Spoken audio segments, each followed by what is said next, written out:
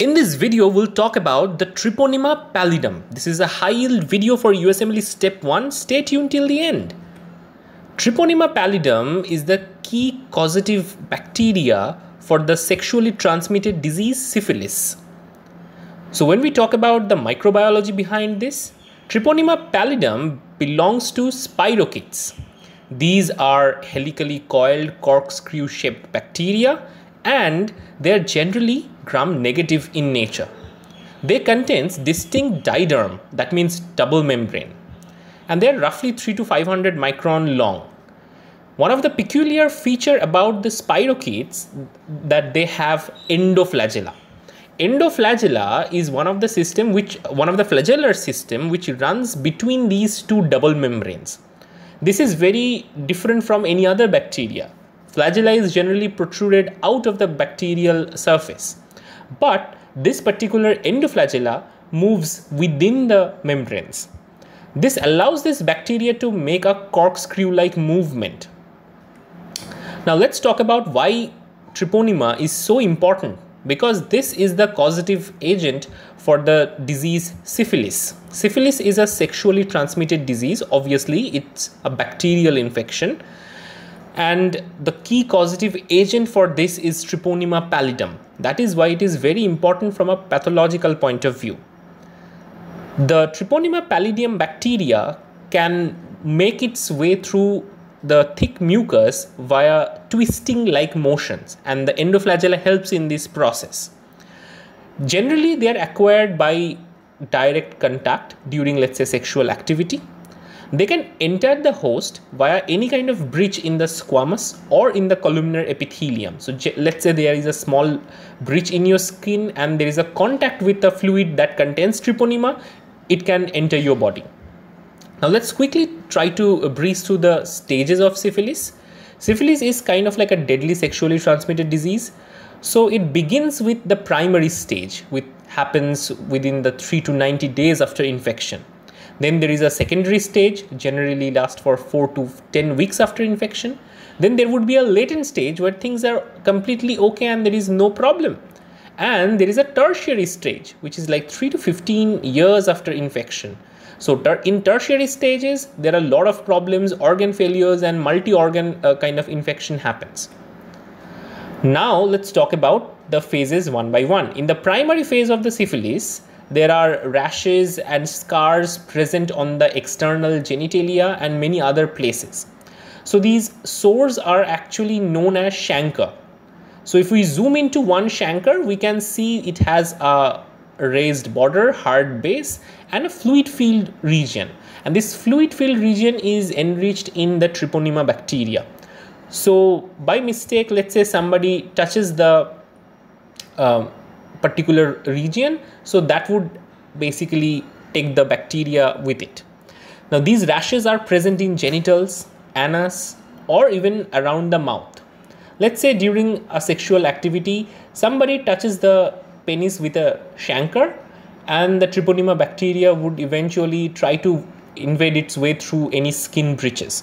Or also during oral sex or many other kind of sexual activity, this can be transmitted.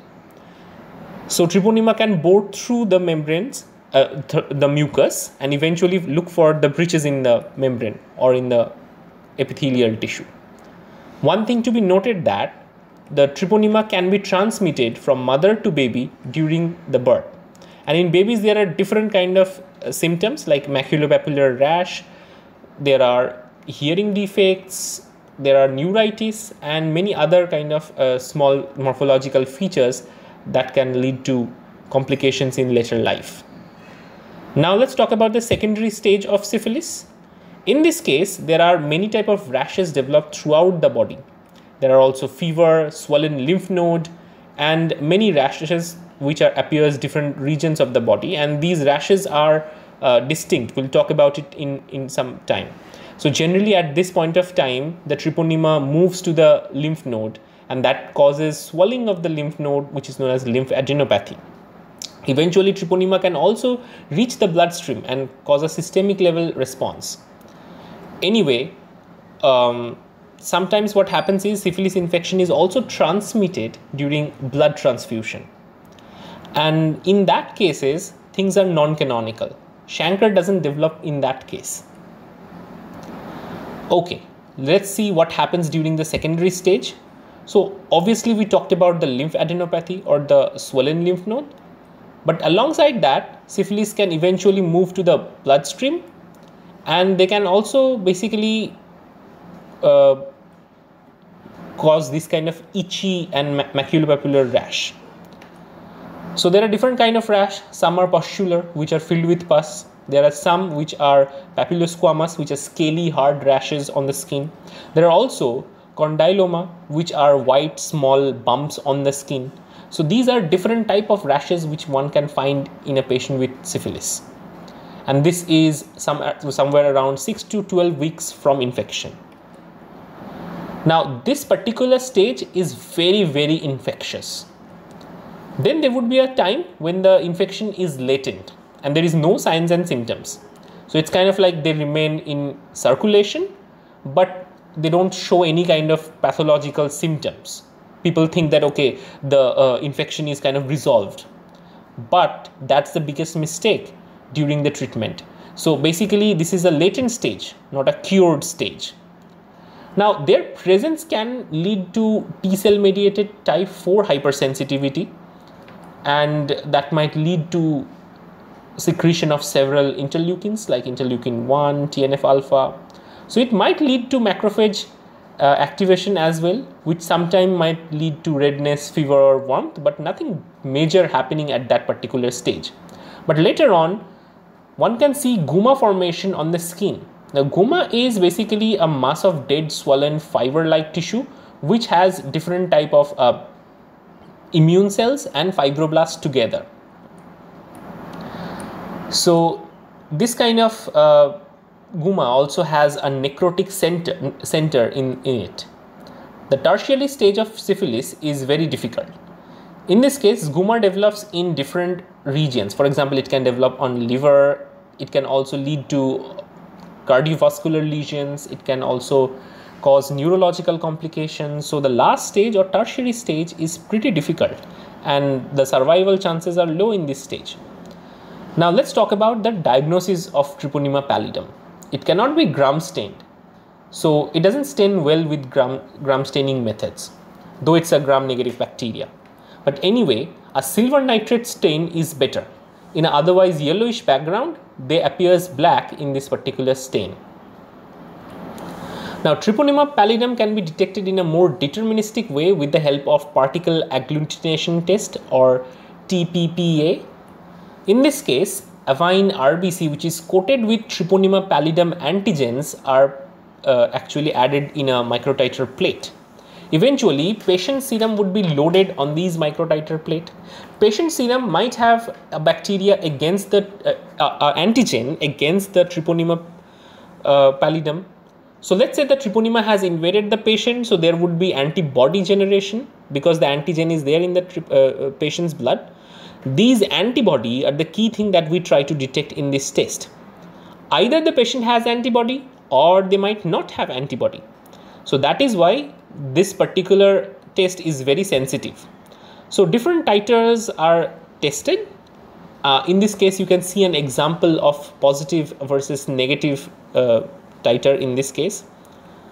There are other kind of tests which uses fluorescence Treponema antibody test. Basically, it has a antibody which can detect Treponema specific antigens and has fluorescence attached to it. So it's a fluorescent level detection, which is kind of like also supportive along with the TPPA test. So the most used test for Treponema pallidum detection is TPPA test. Now let's talk about the treatment options for Treponema pallidum. There are plenty treatment options. Since it's a bacterial disease, it can be treated with antibiotic. Anybody can understand that. Penicillin G is the drug of choice. Also, erythromycin or tetracycline can be used, but has to be monitored with the help of a physician. So that's why always visiting a doctor at the early stage increases your chance of curing, because if the infection is at tertiary stage, then there are a lot of complications that has to be managed properly. That is why detection of this disease, and without hesitating, one should visit the doctor and try to initiate the treatment as soon as possible. That increases the chance of perfect healing. So I hope this video was useful. If you like to get more notes and flashcards, visit our Facebook page. All the links are provided in the description. You can also visit our Instagram page for all the flashcards. Then see you in next video. Don't forget to like, share, subscribe and comment. If you like this video, give it a quick thumbs up and share with your friends. Tell them about this channel. Thank you.